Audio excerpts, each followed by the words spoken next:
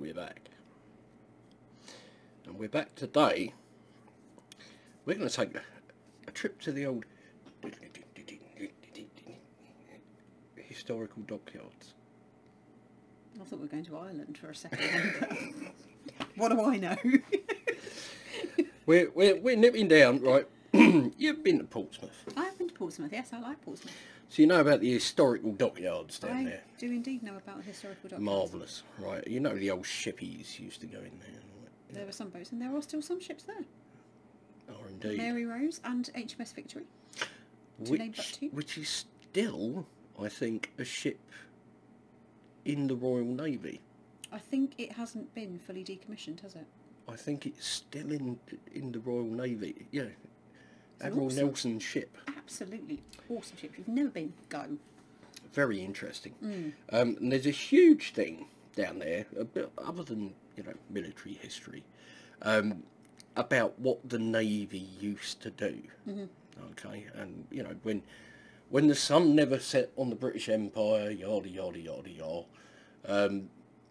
The Navy were round the world, and they were protecting merchants, and they were protecting, the kind of Crown's interest around the world. Now, one of the things that they used to do was look after the spice trade. Because there was a lot of money in the old spice trade back then, made a lot of people very rich. So of course they were interested. Okay. Why not? People in charge of the Navy were probably shareholders, shall we say? Same as it is today, I thought we said we'd never get political on here. So there really is a rich history there. So when I saw this chap come up, Spice Island Chilli, and he's got a range of sauces. I think he's got 5. I think it's 5 sauces that he does. This is one of them. This is Centurion 1744, and if you look on the website, it's our vintage, our classic, our flagship of the fleet. Spice Island Chilli brings you Centurion 1744, Scotch bonnet and spice rum. It's broadsidingly good. Well, we'll be the judge of how good it is, but it certainly looks the part. In here we've got Scotch bonnet chilli, 45%. That's quite a lot of chilli. It's going to be warm. It's got peppers in there. Cider vinegar, sugar, garlic, spiced rum, 1%, which is disappointingly low. I like spiced rum. Salt and a bit of xanthan, just to thicken it up. Xanthan gum. I just love the artwork. It's great. The kind of line drawing, the what is it you described it as? Etching. Etching kind of, yeah. Would you like to see my etchings? Creepy. So I'm looking forward to this. It says try it with prawns, chicken, vegetable stir fry, beef, guacamole, cheese on toast, anything you dare. What about anything I don't dare? Right. But yeah, I mean, we love Scotch bonnet sauces. They're actually, well, it's your favourite chilli, isn't it? One of them, yes. Yeah. Definitely. So, yeah, it's nice to have good Scotch bonnet sauces.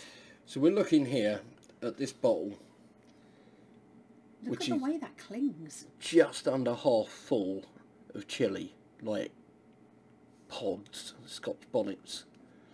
And you can see the goodies in there, can't you? This looks almost to have the consistency of ketchup. Yeah, it's almost sort of passata kind of texture to it, isn't it? Beautiful colour as well. Ah, so we've lost him. Sorry.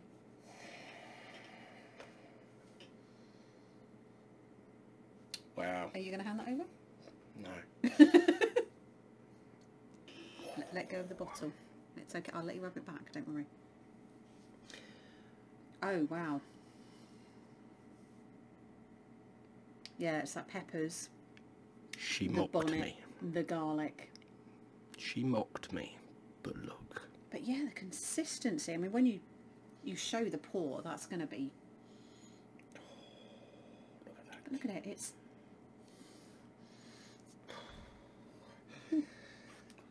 Because quite often you'll see Scotch bonnet sauces are quite sort of thinner, sort of more sort of ferments, like, or Tabasco-y type.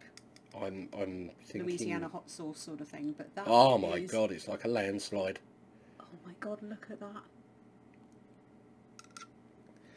I'm thinking this is going to have You some could heat actually to put it. the spoon in. I'm going to put the spoon in. You can do it, look. Yeah, wide neck bottle. Wide neck bottle, get your spoon in. Just get a straw. I was going to say no chance of drips, but look at that. I mean, you can probably see that's a chunk of something Yep, on my spoon, and it's about to go falling on off. my hand. Put it in your as well. mouth, quick. No.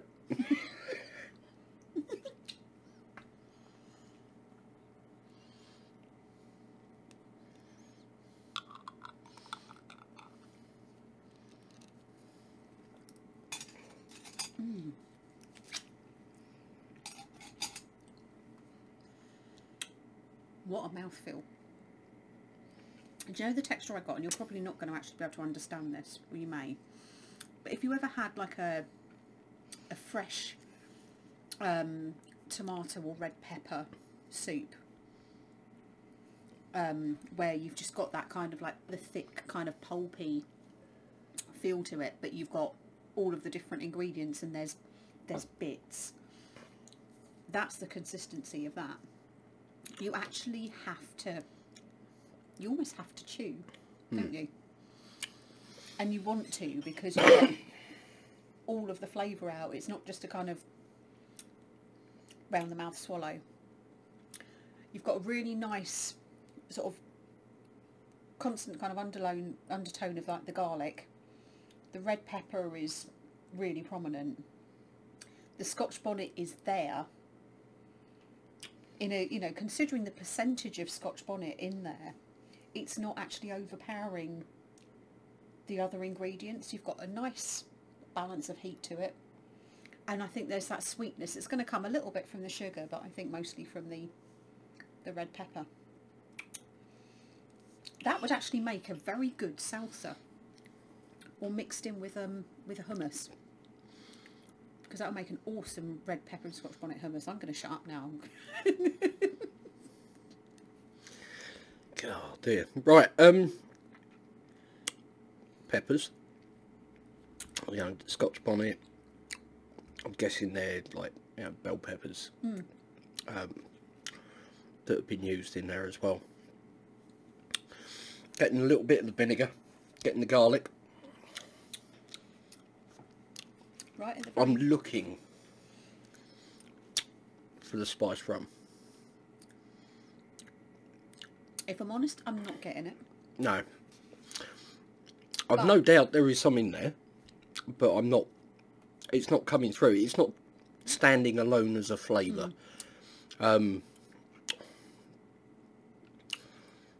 Consistency wise, it's almost like a liquid kind of pico de gallo, or like you say, a salsa. It's got the chunks. We like chunky, and that would absolutely make sense as to why wide neck bottle. Yep. Definitely. You could comfortably almost use that as a ketchup, couldn't you?